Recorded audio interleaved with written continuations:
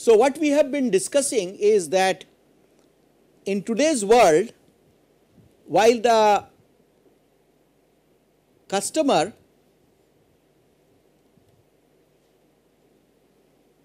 sees a large hotel, a global hotel chain, so like Hyatt or Holiday Inn or Marriott, and the customer expects that a certain level of service level, a certain excellence in customer endearment, a certain level of operational efficiency, value for money, a certain level of distinctiveness will be available from this global hotel chain. But this customer's array of expectations will be met by not a monolithic entity, but what we have called a service ecosystem. That means this global hotel chain will be actually a combination of number of different types of service provider or service centers or service entities. Some of them may be owned by this hotel chain, and many of them may not be owned by this hotel chain, but they will be part of this constellation. So, there will be service BPOs, business process outsourcing expert companies, who together in a seamless combination will meet this customer's array of expectation. And this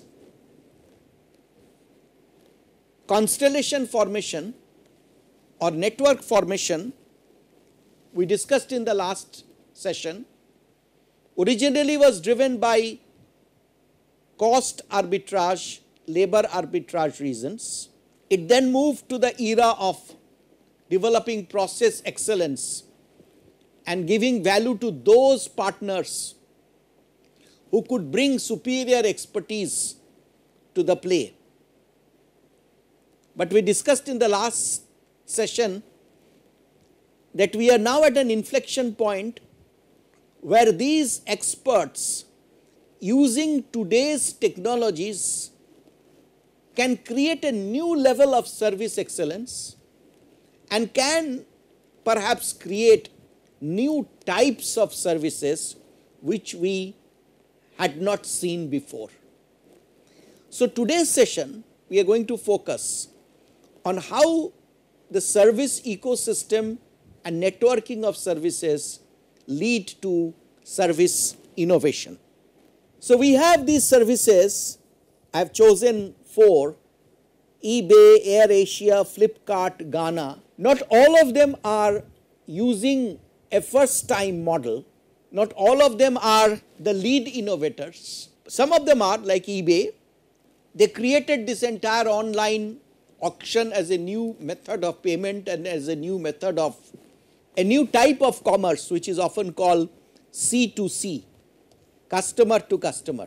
So, eBay provides a platform which allows one class of customers to deal with another class of customers to do commerce, which in a very modern way has brought about a certain version of the old barter economy.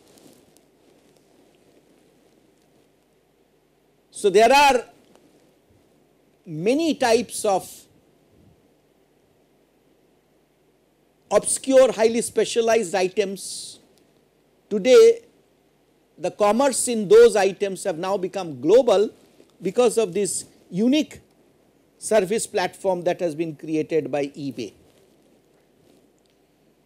Similarly, AirAsia has created a new way of flying that is of course based on not only low cost but different other things like a spread of network to many relatively unknown places, opening up whole countries to the benefits of tourism and various other things. Flipkart in India, which is to an extent using the model created by companies like Amazon, but they did some simple innovation like cash on delivery, sensing that the many Indian customers were not participating in e-commerce because either they did not have credit cards or they were not very comfortable to use credit cards, debit cards on the net.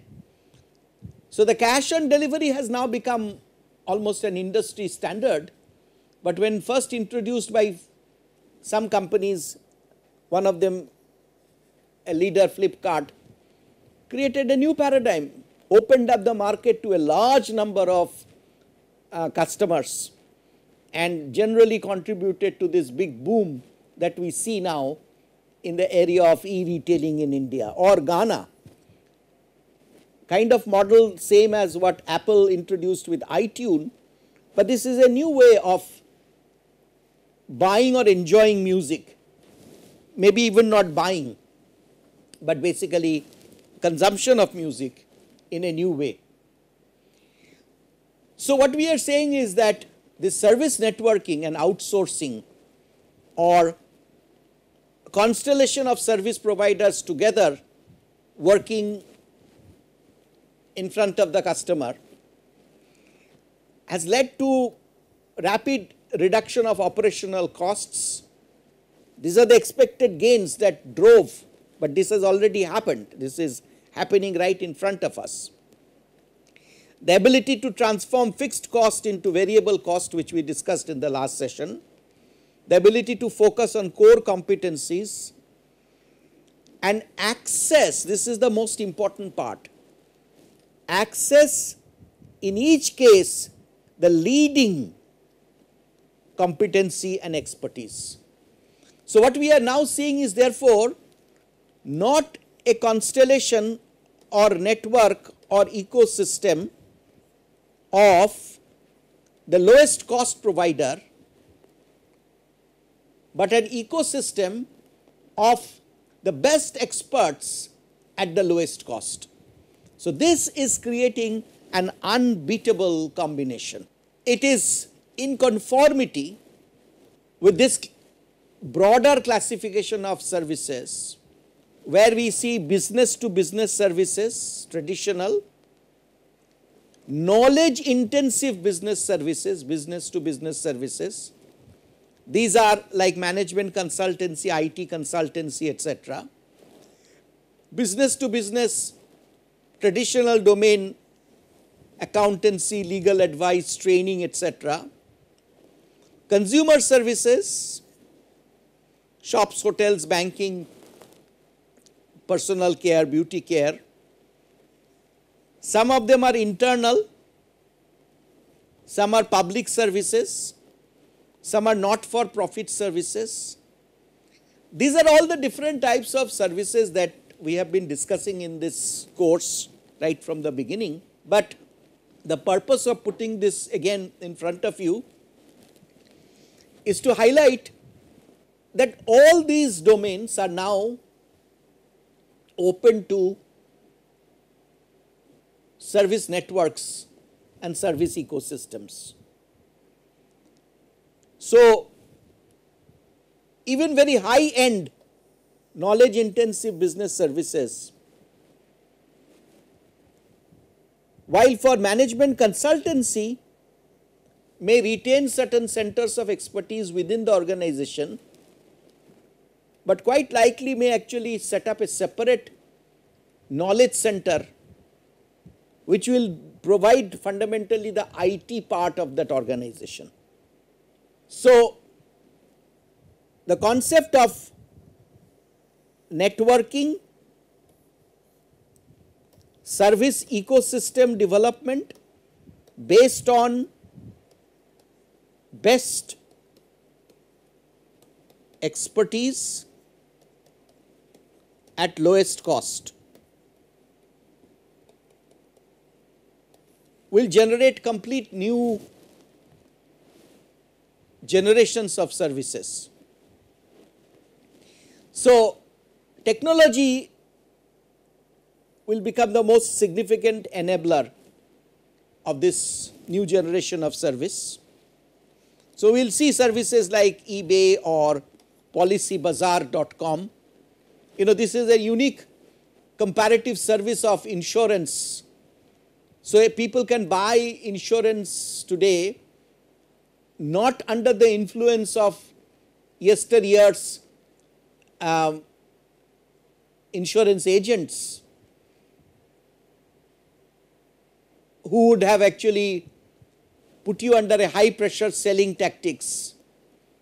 But today the customer will make his or her own decision based on an extensive comparative value research presented to him or her at the click of a button. Or we will have services like eBay, which is, as I was just now discussing, created a new class of commerce, which is consumer to consumer or customer to customer commerce. And they themselves are not actually a monolithic service.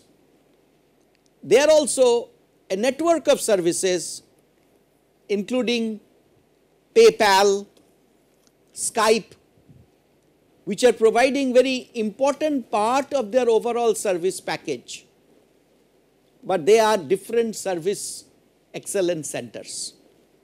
They might have been acquired or part of the same ownership structure, but the key point is operationally they are actually coming together of different expertise centers.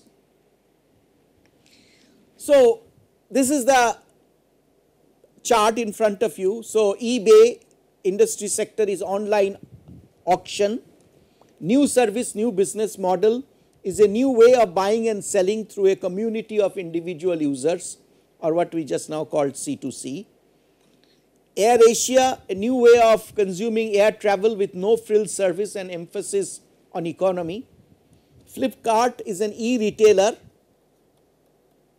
or e-tailer as they are called, new way to buy goods or different other kinds of, all kinds of goods today.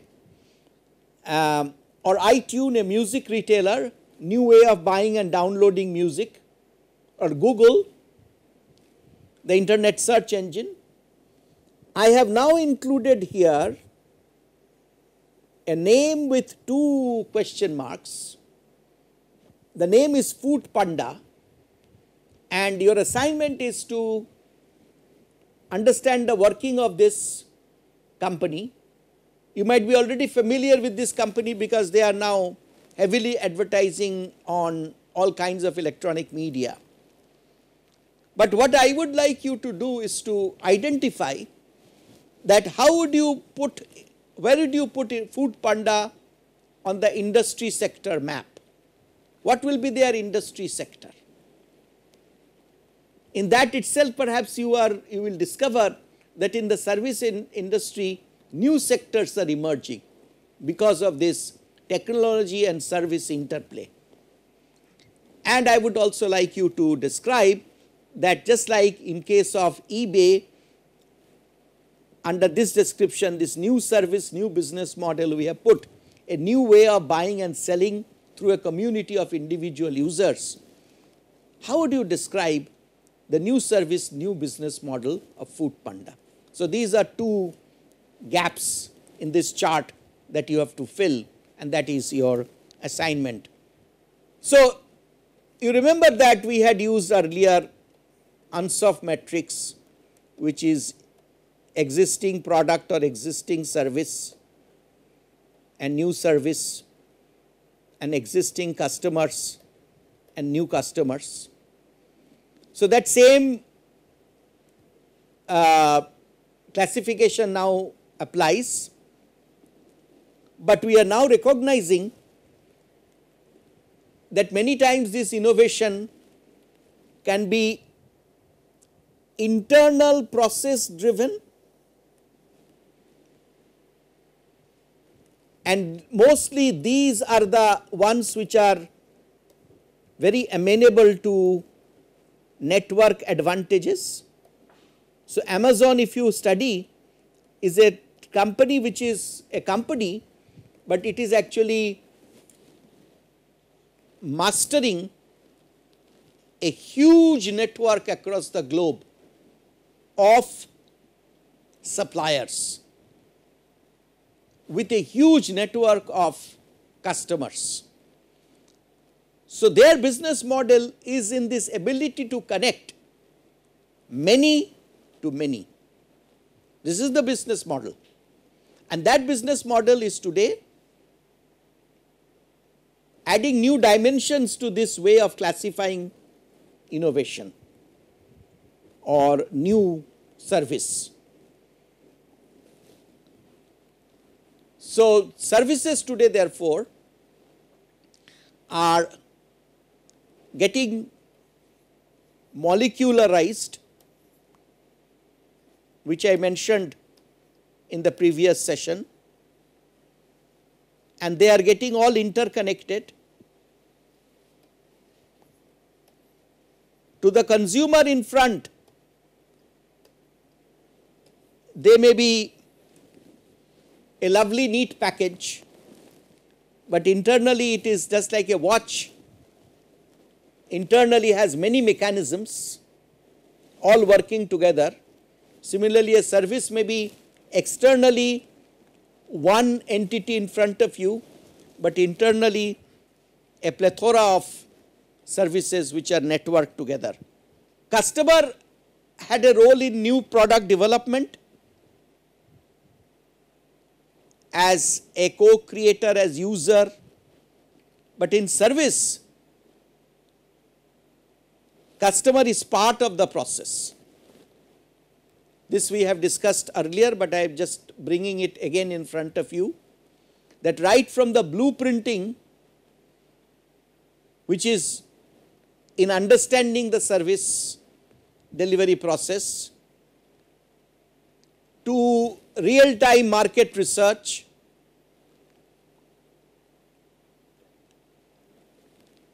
walk the path, direct contact, facilitate dialogue.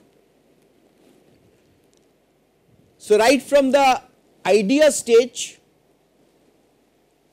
or planning stage to the final delivery and sensing the quality of delivery along with the customer, we can create many interesting new services. For example, this wedding,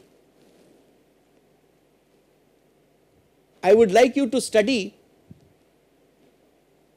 Indian wedding, traditional Indian wedding, and how earlier it used to be number of small service providers coming and supplying different types of services, whether it is catering service, whether it is flower arrangement service, whether it is music service, whether it is the religious service. Different service providers providing different elements of the service. But today, there are a number of even movies, I think, on the subject, like that Band Baja Barat or whatever was the name of that movie. You will see how they are not actually operating today. A good Indian wedding today does not happen as a